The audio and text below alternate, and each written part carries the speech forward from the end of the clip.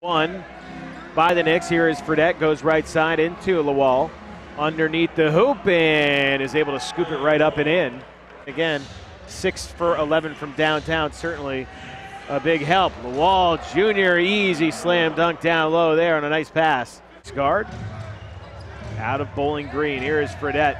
Oh, nice alley-oop up to Lawal, and the slam goes down in a nice bucket.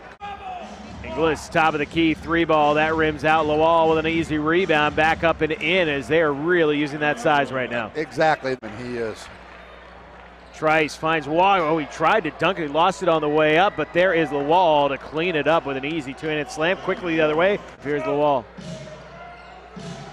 He'll shoot over Clark, and that is good. He's had some good minutes off the bench himself as he's up to 13 points, 6 of 7 from the field. Fredette, nice, beautiful spin move. However, can't hit it from the foul line. Lawal with another rebound foul. He'll go to the line. Great crowd.